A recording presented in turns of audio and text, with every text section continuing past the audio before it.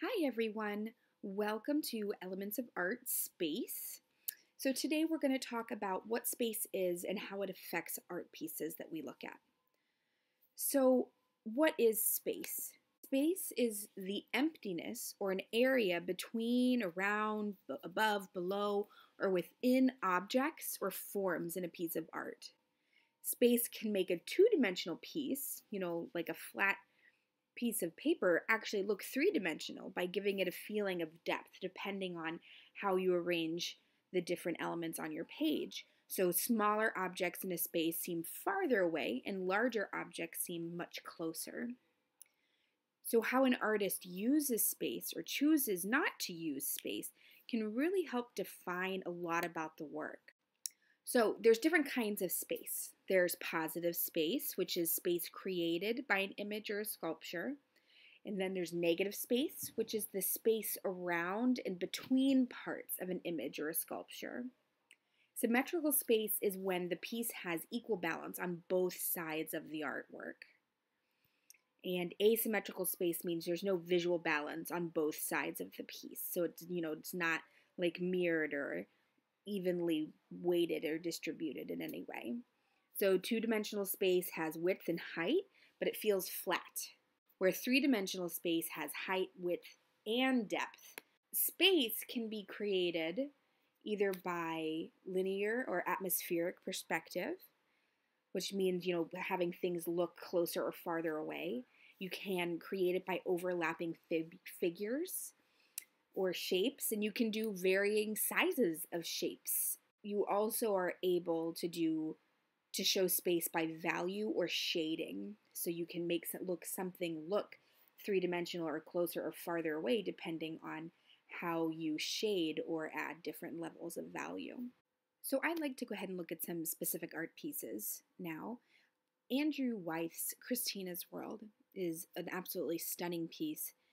So both the girl in the field and the houses in the background create positive space. The field surrounding the girl and the sky surrounding the houses compose of negative space. So you can see both positive and negative space in this piece of artwork. In Ellsworth Kelly, this is an asymmetrical space. And what it does is it draws the viewer's eye to a particular part of the art, giving more importance to one section of the canvas than the other. So take a look at this and see where your eye is drawn, and maybe you can figure out where the artist was trying to get you to look. Ferdinand Ledger, his use of positive and negative space. The final result is that the white areas play an equally important role in the design as the black marks do. He went ahead and used both that positive and negative space to make this whole composition complete.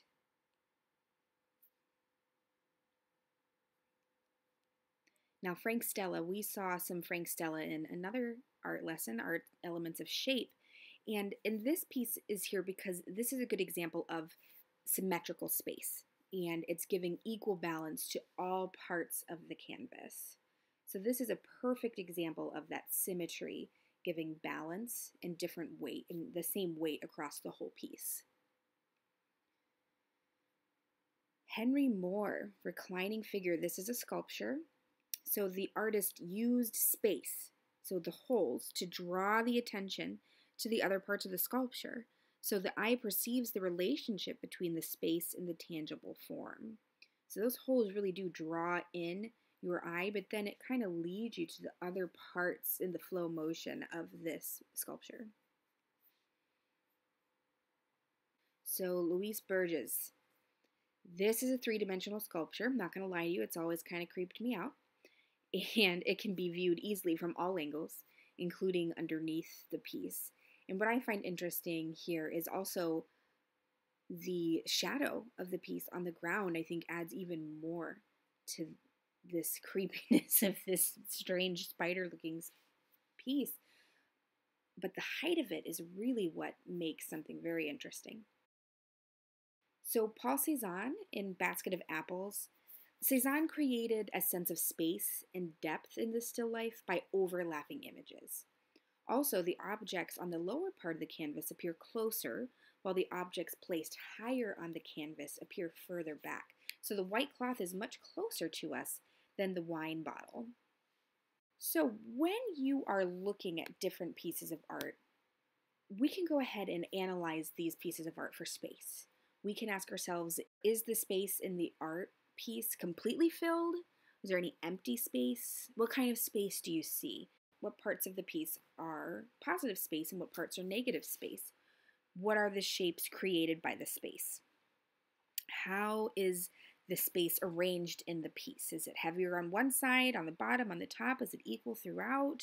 How does the artist use the space to depict depth? And what kind of technique has the artist used to create this space? Does the artist use space to express some kind of feeling or sentiment? Maybe something really far away could make them or make the viewer think of something lonely.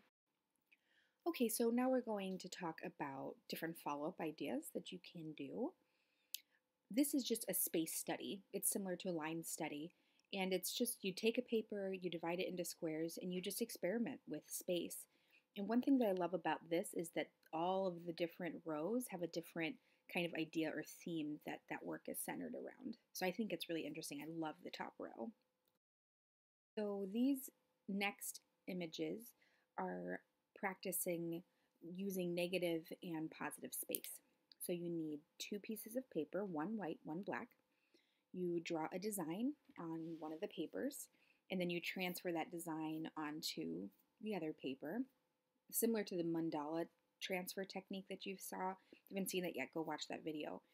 And you then cut out the image and you paste the black pieces on the white paper and the white pieces on the black paper to make that negative and positive mirroring image.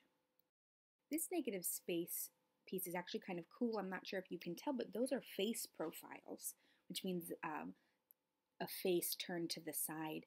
And when you put them together like that, mirroring each other, they kind of also look like a vase. I think it's a kind of cool, sneaky way of practicing. These are similar to the ones before. However, instead of using black and white paper, this one is a magazine.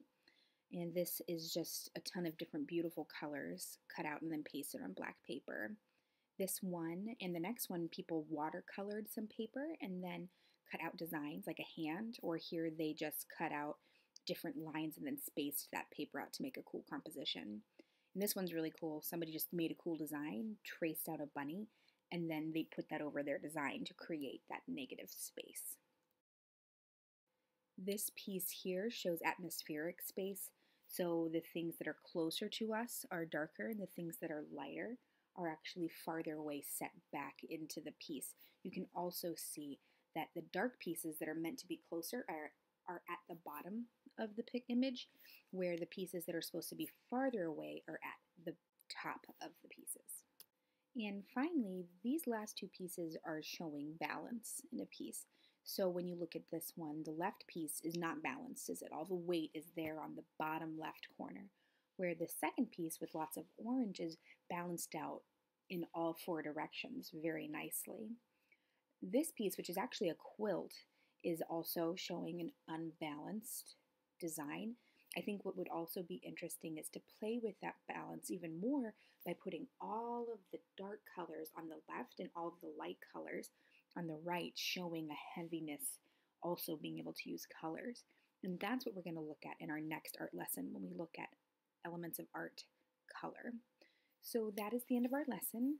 I am really excited to see the artwork that you end up making. Please enjoy, make all sorts of different things, and send me some pictures if you would like. And I hope you guys have a great day, and I'll talk to you later. Bye.